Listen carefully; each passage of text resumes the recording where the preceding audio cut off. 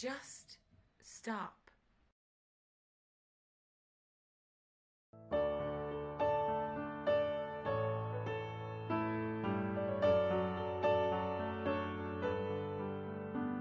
Did you forget that you have a voice? We've all got one. If you really want to change tomorrow, stop procrastinating. Don't make excuses, just go out and vote. The process is simple, quick and easy to do. You just turn up and tick the box. It's a duty and a privilege that we have the opportunity to do so. Let's exercise that right.